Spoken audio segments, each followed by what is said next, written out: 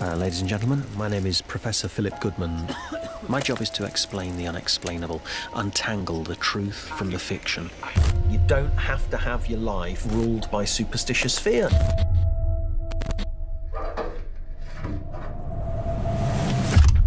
Mr. Goodman, everything you have spent a lifetime trying to debunk the supernatural, it's all true.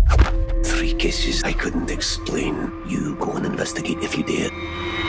Things are not always as they seem. Tell me about your incident.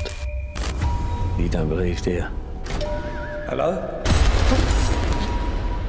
I don't want people looking at me and thinking that I'm mad. Because I know what I saw. No. Do you believe in evil, Professor? I didn't. Until that night. Maria?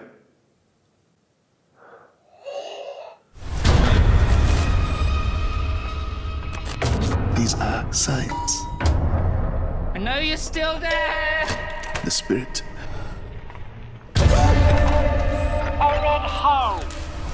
I understand how easy it is to get confused. Don't let them thoughts get into your head, mate. Everything is exactly as it seems. You don't know everything. Wait, I don't like it. The brain sees what it wants to see.